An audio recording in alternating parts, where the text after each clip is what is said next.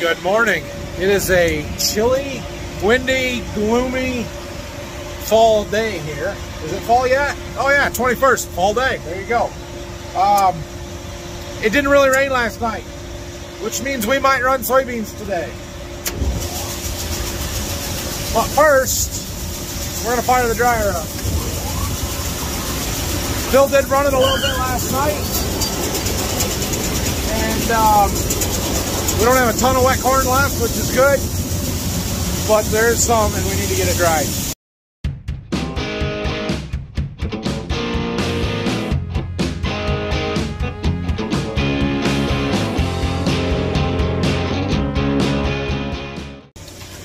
All right, so I'm kind of just sitting here babysitting the dryer a little bit this morning. We're drying out of the wet bin into the overhead, and the reason I got to sit here is because we don't want to overfill the overhead. Not a huge deal, but I'm just kind of sitting here watching stuff. I'm really playing on the computer, analyzing stuff. Found something cool I wanted to show you guys. All right, so this is one of those soybean fields that we already did, the first soybean field that we did. And this strip right here that's kind of grayed out and gray behind it, doesn't have a yield map, that's our March beans that we haven't harvested yet. So we're looking at the rest of this field here. And I'm overlaying some application data. This one is from 8.5, and that tank mix is my insecticide, that lamb cap that we sprayed for aphids. And so when I select out the center of the field, we take the end rows out of consideration here, and we look, that insecticide made the yield go from 72.55, where we did not apply, up to 74.67. That's a 2 bushel yield increase for a chemical that cost me $1.68 an acre. Yeah, that one worked. That paid. The areas that's still highlighted is the area that did not get sprayed, and then when I switch it, that's the area that did get sprayed. So I left a couple of strips there with the insecticide that did not get sprayed. So interesting to see, good to see. That was a worthwhile application. Let me check on the fungicide one now. Well, looking at this map, which is the same thing, I just changed the second operation to our 720, July 20th Miravis Neo fungicide application. The numbers are about the same, which makes it a little more complicated, but it's 2.4 bushel difference, which more than pays for the chemical. So that'll be an interesting one to watch as we move forward, and see what kind of a difference it made in some of the other fields. But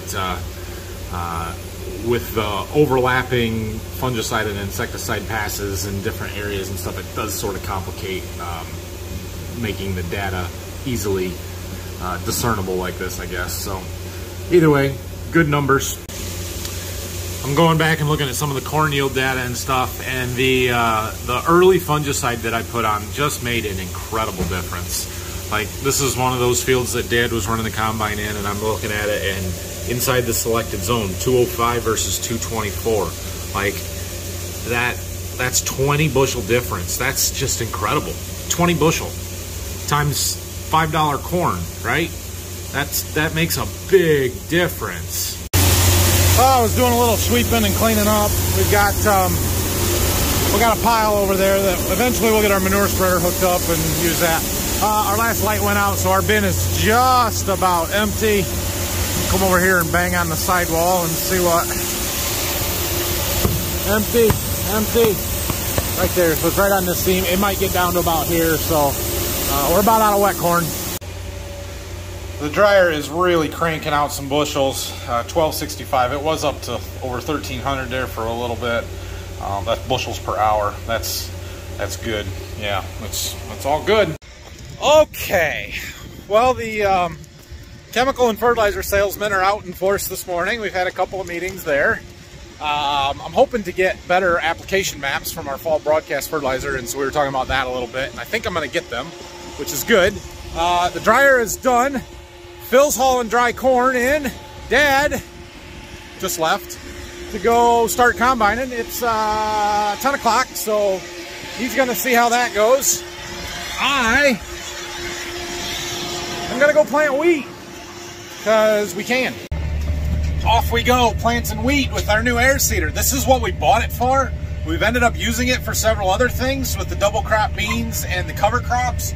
but we bought it for planting wheat. So, so far everything seems to be working well. Phil did do a little bit yesterday and didn't think his rate was getting quite right. He put in like 1,500 pounds of seed, which was enough to plant 12-something acres, and he planted 17-something acres. So we got it a little light, so I've adjusted it up by what I feel to be the appropriate amount.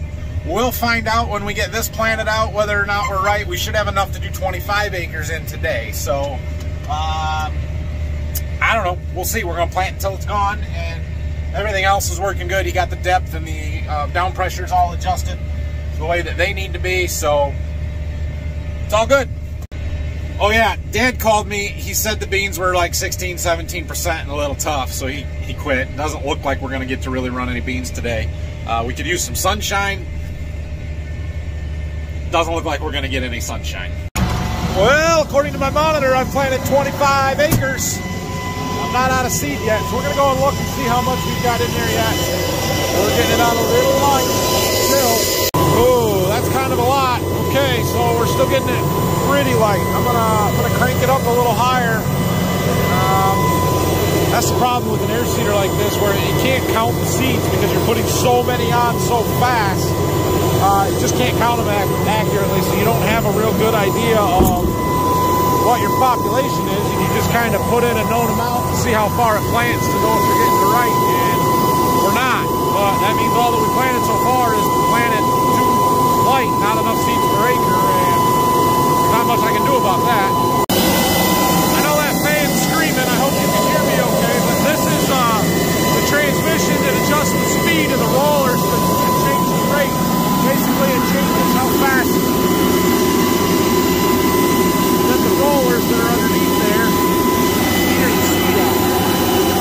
And according to the book, we should be at like 64. It was at 70. I just turned it up to 75. So you can see the monitor does give me a number of seeds per acre. 864,000 is what that means.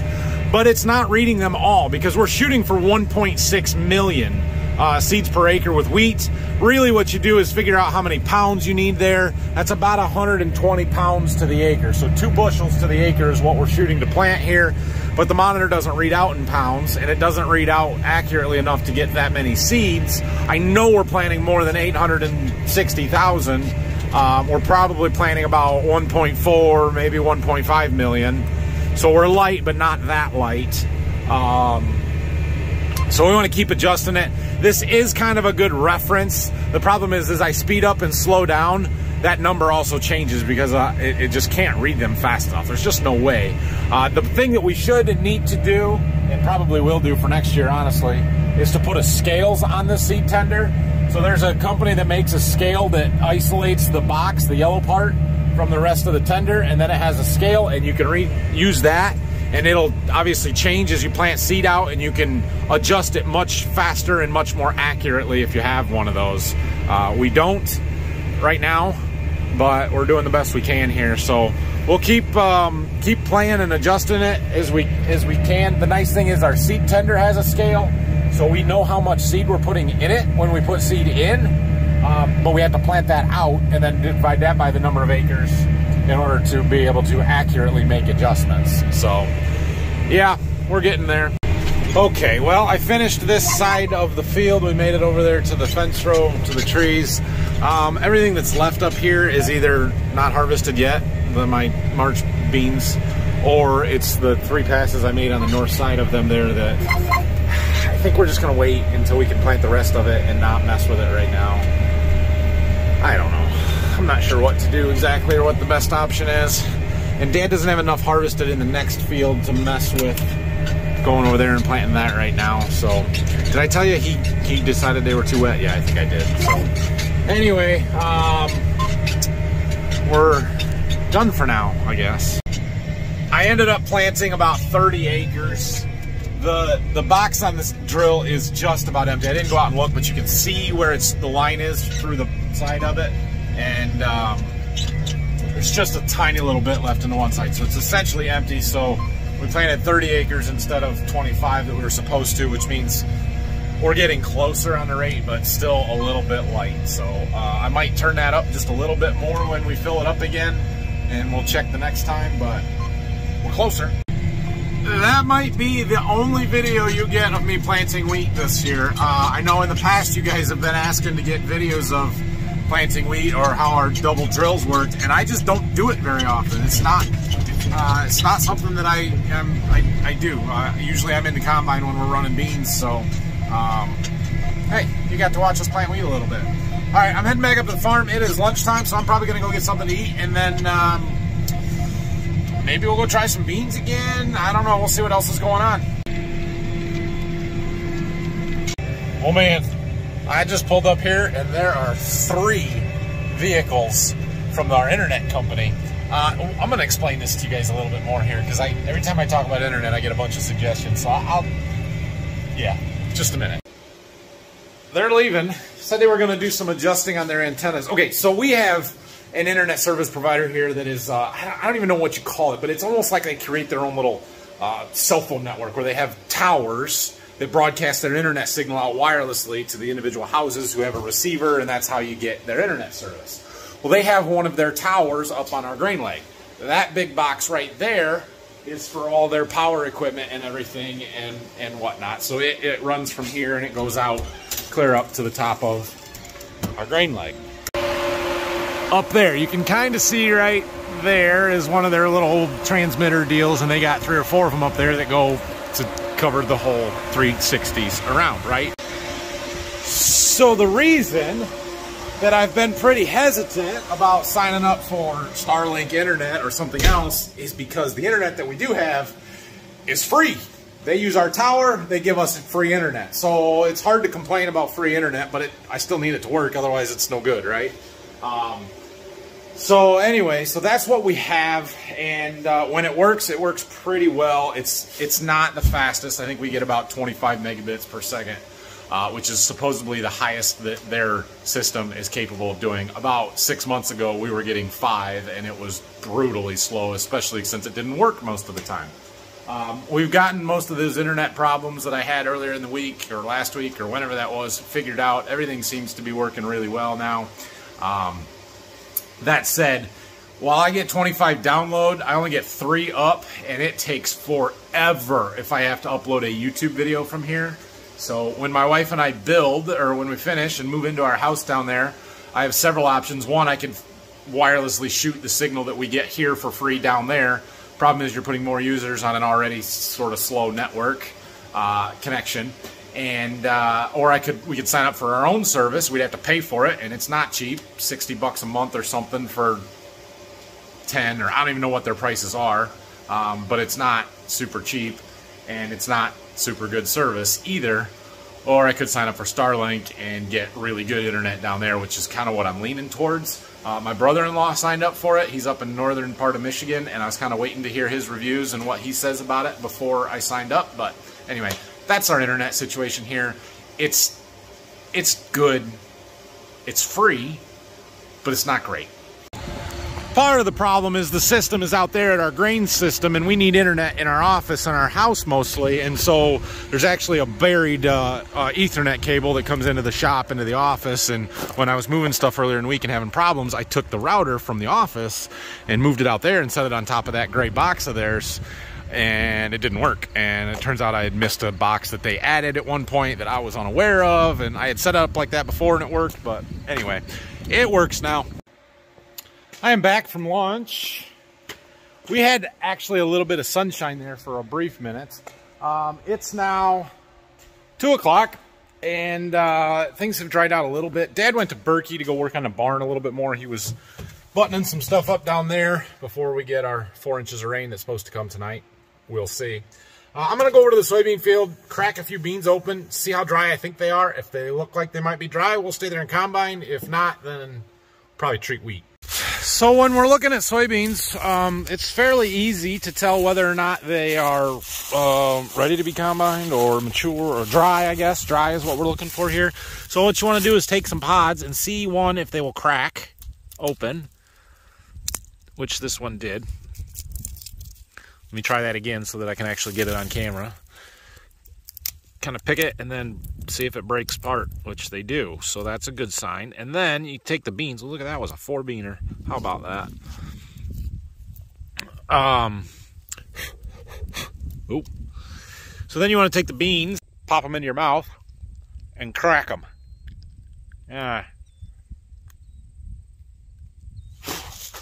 If they crack and they crunch, then they're dry, ready to go. If they don't, they're probably a little wet. And the pods crack open, so we could combine them fine, but the beans did not crack. A little bit. They might be 15. Is 15 too wet? 17 was too wet. How about 15? Not sure. We might try around here. Bah, why not? If Dad can make a round when they're too wet, so can I. They can't be wetter than they were this morning. If they're 15 or under, I'll go. We'll combine them. Let's try it. Do you see that? That's dust. We've got dust. Dust is good. That means they're somewhat dry. Well, it says 14.7 here, so we'll combine those if that's the case. 14.6. It was 15.4 when I started, but I think we're gonna go here. Some good beans. The field average is not nearly that good. I don't know. Dad had to do a lot around the trees and stuff over there that really brought the average down, so I don't know. We'll see. Some of these look good. I would rather combine 15% beans than 9% beans any day, and I'm gonna do the math on that and figure it out and then explain to you why. All right, so this is gonna be just a little bit difficult to explain. I'm gonna do my best, but you're gonna have to try and go with me and follow me along. So ideally on soybeans, we want the moisture to be 13%. And what that means is that 13% of what we harvest, the soybeans, is water, right? And so a bushel of soybeans weighs 60 pounds.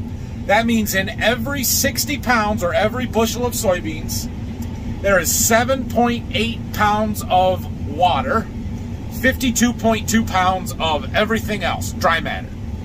Okay, so we're going to break this down into dry matter and water. And ideally, for every 52.2 pounds of dry matter we have, we sell 7.8 pounds of water to go with it.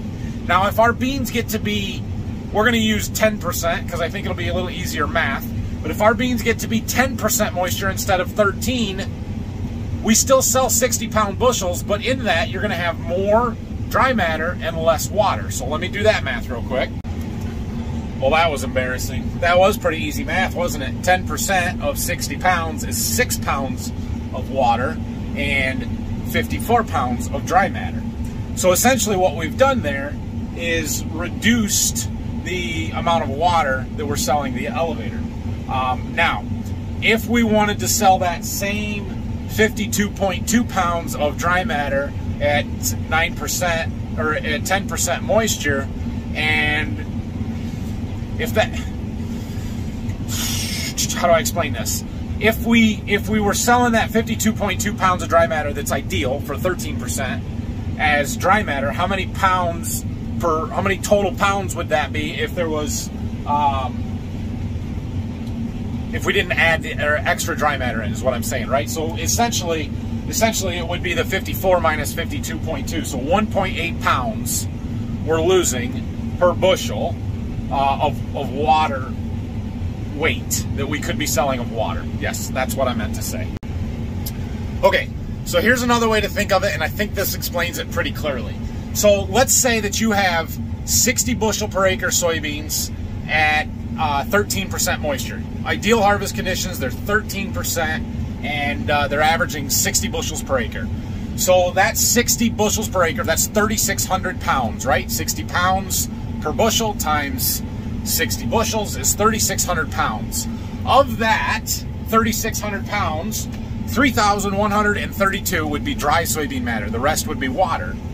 Now, if those beans were drier, you would need to use more of that dry matter to make up each 60-pound bushel, therefore would be selling less water, to the tune of, you would only have, with the same amount of dry matter, if they were 9%, they would only add up to 3,480 pounds. So you lose 120 pounds of water in that 3%. And That's 2 bushels per acre. 120 divided by 60 is 2. So what you're basically doing, if you're taking 60 bushel beans at 13%, you wait till they're 9% moisture, you have only got 58 bushel soybeans. So you're losing 2 bushels per acre at $12 beans, which is somewhere close to what it is now. That's $24 an acre in loss. That's why we don't like harvesting ultra dry soybeans. Now, sometimes there's nothing you can do about it. The beans are just dry. They'll change throughout the day. You can start in the morning, they'll be 15. By 5 o'clock at night, they're 10%, and there's just nothing you can do about it. And so the flip side of that as to why 15% is better than 10% or 9% is, what are they charging us for having too wet of beans? And I'll have to look up the chart to see what it is. But even if it's 10 cents a bushel, we'll do the math on that, or I'll look it up and we'll do the actual math. But you can afford to give up a little bit of that price to gain 2 bushels per acre. Understand? This is fun though.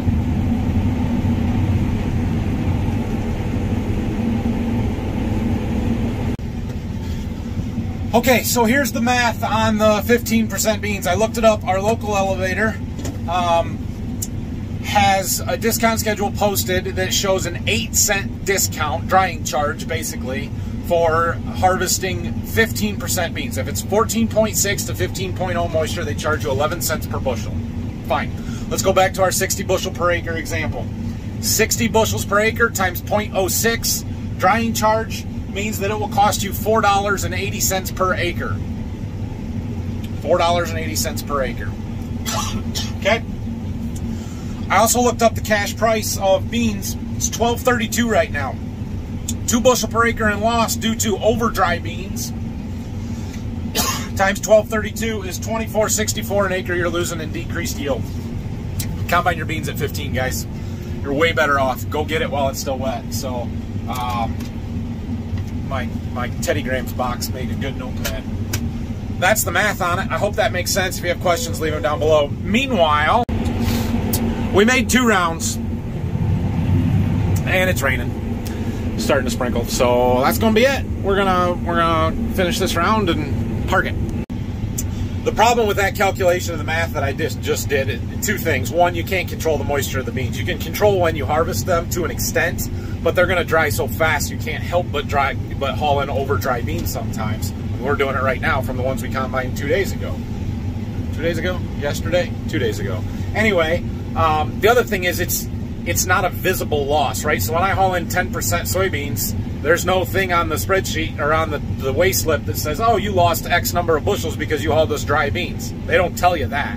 When you haul in 15% beans, it says right on there, drying charge or moisture discount, 8 cents per bushel, and it's a real loss that you can actually see. So people tend to not think about the bushel loss from over dry beans. They just want to see, or they just see that drying charge one and think, I don't want to do that. I want to avoid that.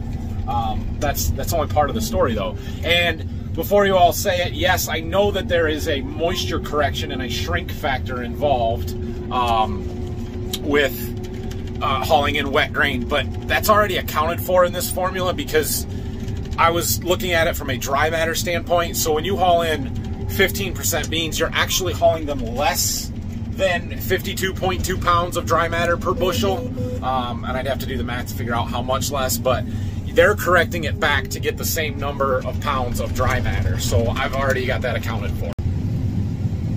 This is a bit of a risk, but the sky is clearing that way. I don't see any fresh raindrops on my windshields, windows, any of them. We're gonna try another round. One more round, I'll have the grain cart full, so we're gonna try another round. One more component, sorry, I keep adding on to this dry beans thing, but one more component that I'm gonna throw out there is field losses and header losses. When beans get overly dry, you end up with a lot of shatter loss. Trees. Anyway, you end up with a lot of shatter loss. The pods will crack open at the head or the reel when they hit them, and the beans will go flying, and you'll lose stuff before you can even get it in the combine. That's not accounted for in my calculations that I was just doing. That's just part of the deal.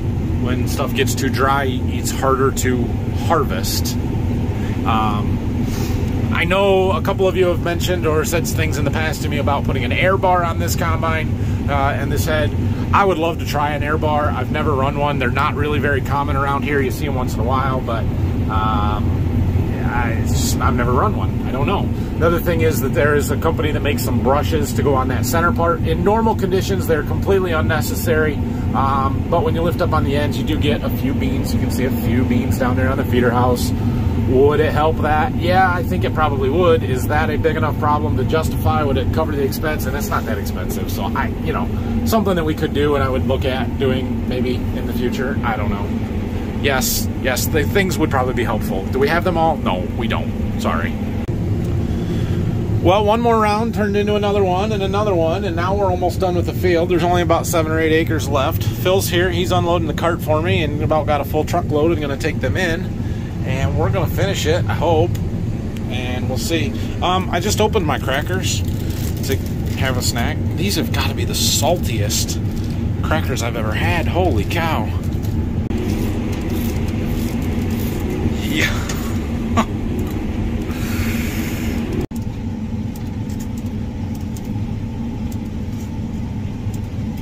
These crackers are making me thirsty. Oh, no, I can't do it. Whoa, those were bad. Appears to have just been the first half dozen or so in the tube. All right, that's enough cracker talk. Combining beans is way cooler. Phil just left with the truck. He is a half a mile that way. Literally hasn't even made it to the next stop sign. Said the road's wet down there. Yeah, it rained there, not here. Good for us. Keep moving. Check it out. We're gonna get this one done. Awesome. We're gonna jump right across the road over there. Those are also our beans. And finish that field. There's only like 9.5 acres there, so that one will go quick too. Well, this field has some really interesting stuff happening on the yield map, and I can't explain any of it right now. I have no idea what caused this break, or that break, or that break. We're gonna have to look at our application maps and records and stuff, and seed varieties, seed treatments, all that stuff, and see. But something caused some major yield differences in this field, and it's very interesting to me. I want to know what did it, because the green areas were awesome beans. The rest of the field was not so great, and I mean, we averaged 59, but fascinating. I want to know what happened here. I just heard something go in the combine. It kind of sounded like a rock. I don't know, it didn't really sound like a rock or a slug or something, but it made the slip clutch on the feeder house go for a second. I'm going to dump the rock trap and see. This handle here opens a door there where if you get a rock or something in, hopefully it falls into a little void there rather than going through the machine. I don't see a rock. All right, well, just curious. We'll shake the dust off a little bit, close it back up, keep going. Well, dang it. 2 things. 1, something broke on the cutter bar right in the center, and I'm leaving a little trail, and it's driving me crazy. 2, it started to rain, like heavier raindrops, actual raindrops. I have 4 acres to go. Dang it. So we gotta fix this cutter bar though, because I can't run it like it is. I don't know if I have all the pieces I need with me. I've got them at the farm, which is fine, it's close. But it might be raining too much before I get it fixed to finish my 4 acres. Dang it. Well, I must have hit a rock right here in the center, because it broke both teeth on this knife, and this one on the bottom that's attached to this side, it actually broke the cutter bar. So it's gonna take a minute to fix this one. I'm pretty sure it's this piece that we need, and that one knife section that I just had, what to do with it? It's somewhere. I got it fixed. It did rain some, not a ton. We have 4 acres left. We're gonna finish it before that rain gets here. Hurry up, hurry up. We're down to 1.3 acres. Raindrops. Almost. We're gonna make it. We're gonna make it. Not a minute too soon either. These beans weren't very good. Not very good at all.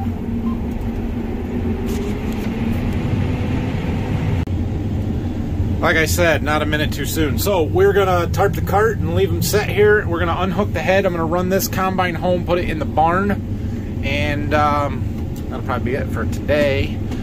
Feels good to get all of this stuff done, so when it does dry out after this rain, we'll be able to get these planted to wheat right away, which is good.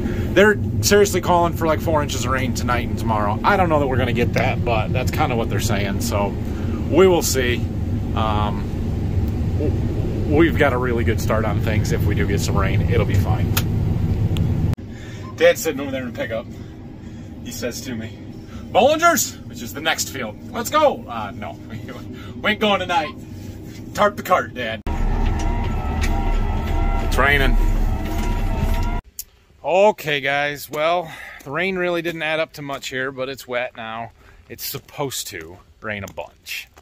Who knows whether we'll get that or not? We will see.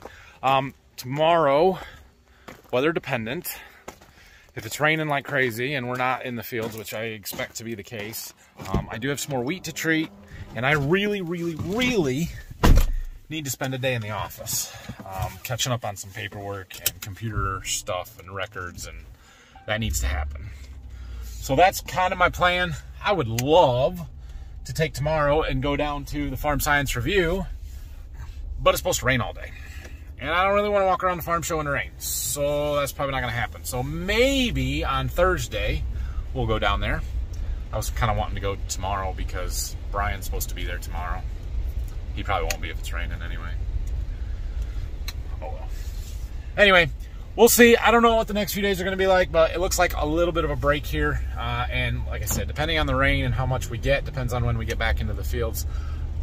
I would not be surprised if we don't get that much rain out of this and it's a bust, like, you know, because usually when the weather people start calling and telling us we're going to get 3 and 4 inches of rain, we end up with a 1/2 inch to 3/4, and it's nothing. And as dry as we are right now, anything less than 2 inches will keep us out of the fields for exactly like 1 day. It won't take long for it to soak in and for us to be right back at it. So maybe 2 days for beans. Corn, we could probably go quicker. But anyway, thanks for watching, everybody. We've had one heck of a good run here to get started with harvest early, and we're in great shape. So have a great rest of your day. I will see you again tomorrow, most likely. Thanks for watching.